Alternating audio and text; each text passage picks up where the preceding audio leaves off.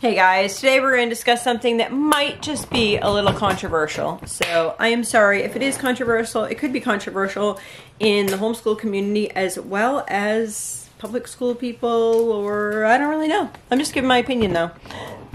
And I can't change, well I could change my opinion. People can change their opinion.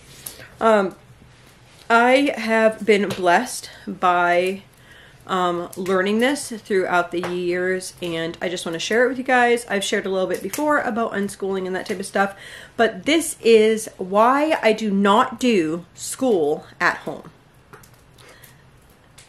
I know. All right, so I am kind of prefacing this as far as this is why why my family does not do school at home. We do not do school at home for many reasons, and I'm going to share those today. So I am also going to share tidbits of different things that we do throughout this video so that you can see other learning opportunities. So I think in a lot of these homeschooling groups, I'm always seeing new homeschoolers come on and saying, hey, I want to homeschool, what curriculum should I buy? And most people are like, oh, buy this one, buy this one, buy this one. And I'm like, no, don't buy any curriculum. And it sounds totally contradictory to what our society tells us, that we have to have a curriculum in order to learn. I want you to understand first, as far as what is required state-wise. Every state is different, but you have to change the word in your mind from if it says this many hours of schooling is required, or this subject is required as a school lesson subject, is that you need to learn in this area, that you're required to learn math, you are required to learn English, whatever it is that your state requires. It's asking you to teach those things that they are learnable to your child. It is not saying that you have to have a curriculum for that subject. Most of the time. I don't know all states, so I cannot speak for all states, but everything that I have seen is about what is learned, not that you have to have a specific curriculum. If there is a state that you have to have curriculum, put it down in the comments below, but make sure that you know what you're talking about before you do that. Please check on Homeschool Legal Defense Association site, or whatever site that you think is appropriate, where it specifically states that it must be curriculum. That said, there's a lot of options on how to learn something without using a curriculum. I mean, I am 45 years old and I still learn all the time. I decide if I want to learn about something new, and I seek it out and I learn about it. I think that I want to raise children that want to learn, not children who I feel need to be taught what they need to be taught at that time that they need to be taught it. I trust that children from the ages of 0 to 5, before they start school, that they are learning. Like, they learned how to crawl, right? Nobody taught them how to crawl. It's innately in us to learn. And I think many homeschoolers lose out on the opportunities that are out there to learn because they're so focused on not getting their curriculum done. And I think it's to their fault, because there's so much to be learned and so much that can be benefited in your children if they are, sorry, somebody's going in and out. I'm in the cabin and I have a fire here, and I just have somebody coming in and out, so I had to keep an eye on that for a minute. That all learning is important.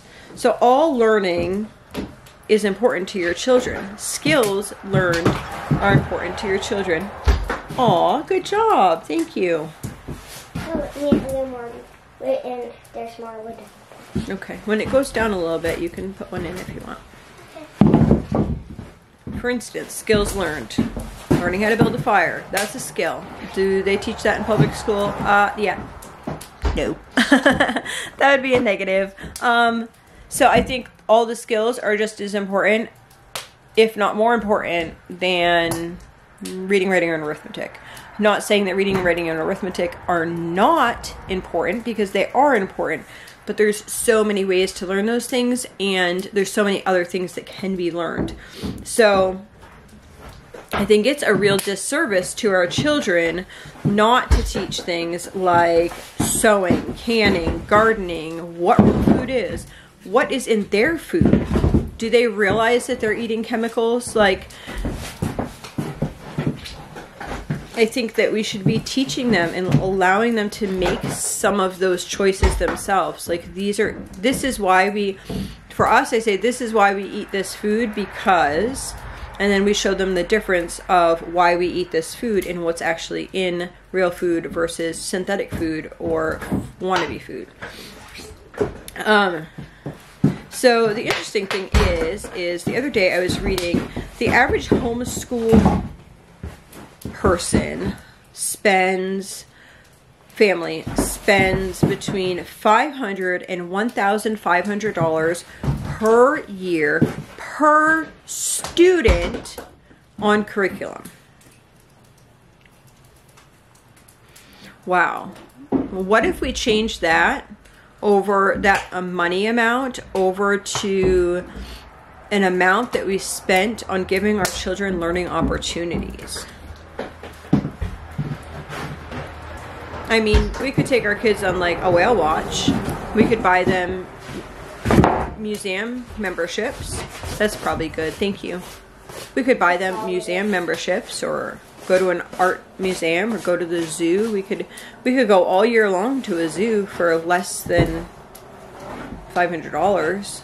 How many learning opportunities would be there? Would it be better for a student? Would a student retain information better if they were there and they were looking at a zebra and able to see like how a zebra is behaving, or if they're forced to memorize some random facts? It's really up for like each family to decide what is what. What about tech? I know some people say, well, you know, if you don't teach your kids all these techie things, then they're never going to learn it. I don't really agree with that.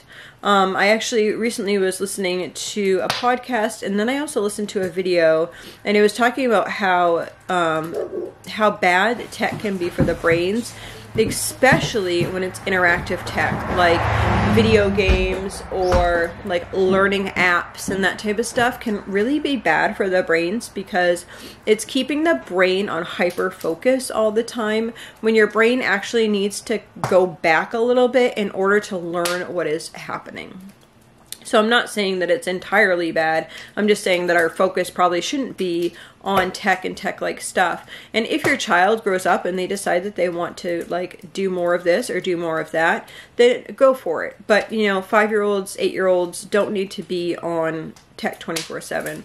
My kids, they like their math program, which is teaching textbooks, mainly because it is the only thing that they are allowed to do on tech. We don't have video games. We don't have video games, like seriously.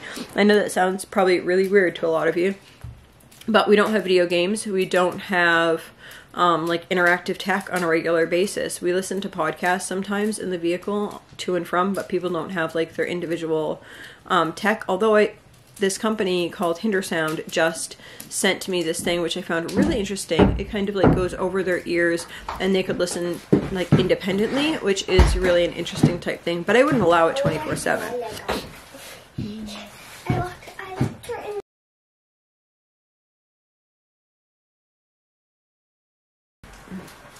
Our jobs as parents, especially in the early years, is we want to nurture the children's creativity and their critical thinking. And a lot of times they can be doing that just in play itself. Also, by being out in nature can help develop those things. So now that I've talked about what I don't do, let's talk a little bit about different ways that what would this look like in a family?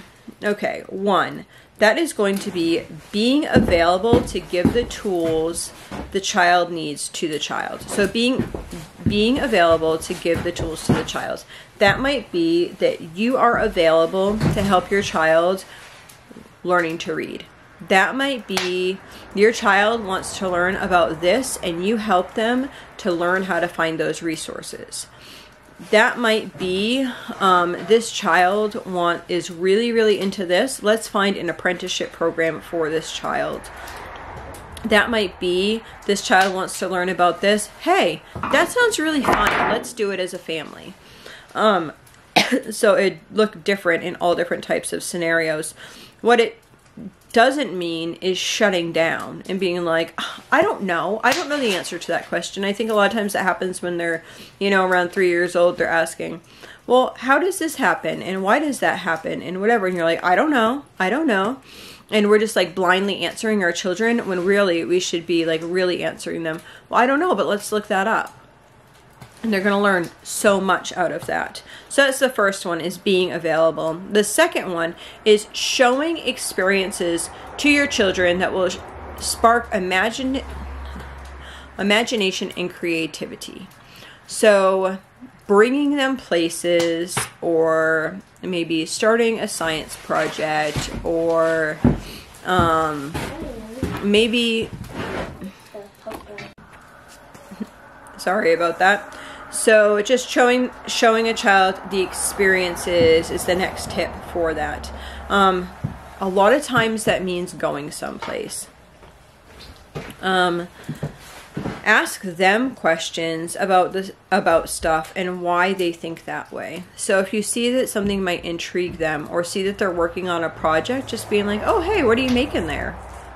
Oh, that's kind of cool. How'd you come up with that idea? Like, just engaging with the child rather than telling them, you are going to build this, giving them different tools to do whatever so that they can build or do how they want to do it. The other day, somebody said, what's the best toys for a 5-year-old boy? And I was like, a hammer, a nail, and scrap wood.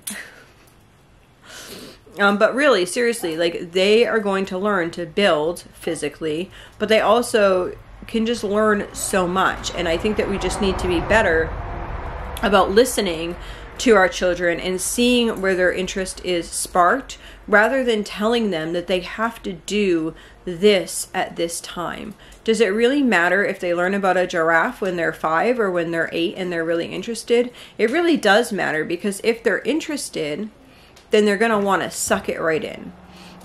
We sometimes watch little like animal educational type videos or read a story about an animal or whatever, and sometimes they'll pick up on this. One child recently is super fascinated with walruses and polar bears.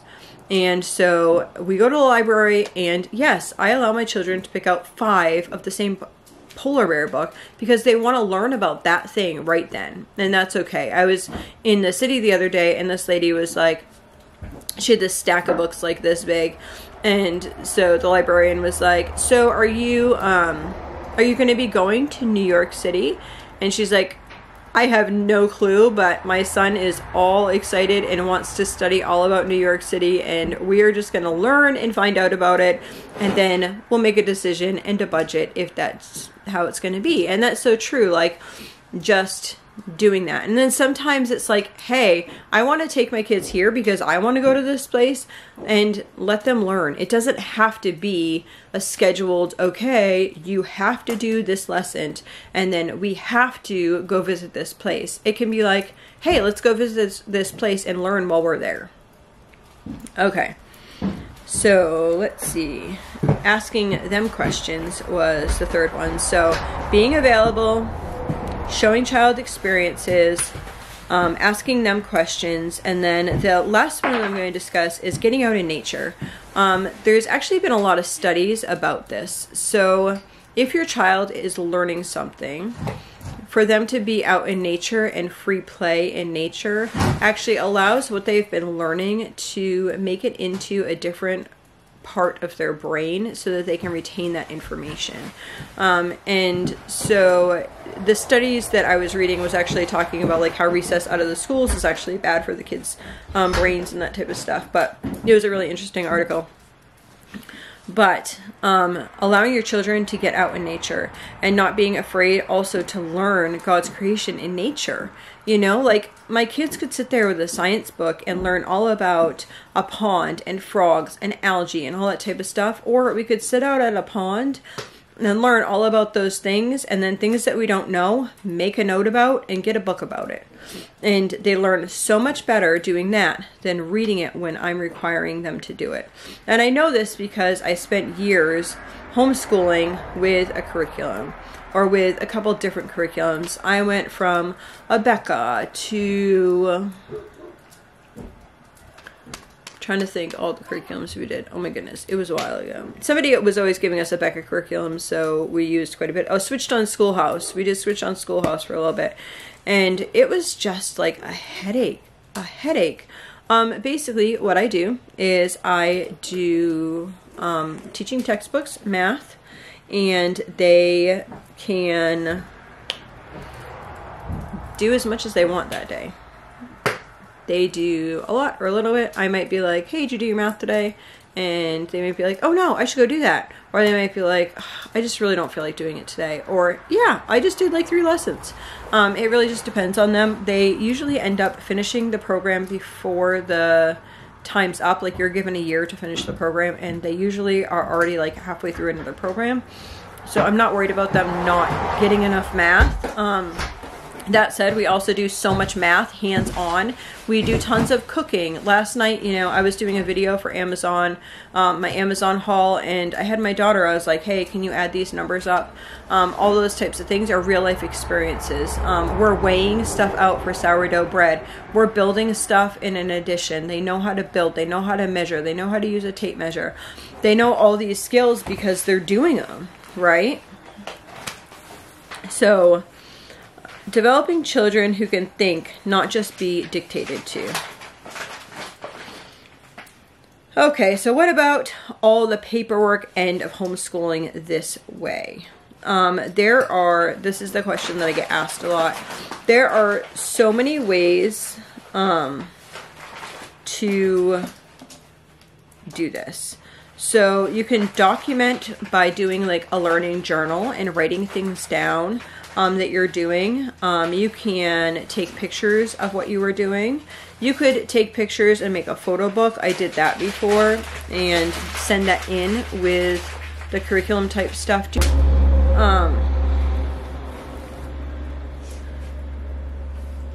Pictures, make lists of field trips. Maybe the kids want to color a picture about their field trip. List all the books that you read out loud. List all your audiobooks, listen to the podcast you listen to. What I found the best for us and our family is I get a calendar with either really big blocks or like really big sections, and then for each day I write what we do each day on it. So say it was a day that we went to the city and we listened to a bunch of audiobooks or a bunch of podcasts. I'm gonna write all those podcasts down on that. If the kids do math, we're going to write math and then write their name. And my oldest daughter, she also helps me log this because I tend to forget. And she's really good at that. She's like right on it. So those are ways that you can do that. Also, the teacher who does my evaluation, she is on my social media accounts, so she also can see all the things that we are doing on a regular basis. She sees like all the field trips we go on. I used to actually make photo books for her and send them in like as a scrapbook at the end of the year. And then, but now she can just see, now that social media is so popular, she can see all the places that we're going and doing and all that type of stuff from there. And she realizes the educational benefits from those things. So I think that is it. So that is why I do not do school at home, because I want to just watch my kids learn. I want my kids to enjoy learning. I want to take advantage of all the opportunities that are given to our family on a regular basis, whether that's like an outside activity that I want to take my kids to, or a learning center, or whatever I want to do. Like, I want my kids to have all those opportunities. So many times around this area, there's quite a few homeschoolers, but nobody wants to do anything because they're so focused on like, well, I might not get my curriculum done. And they put the sole focus on that But that's not what it's about. Your children should be learning.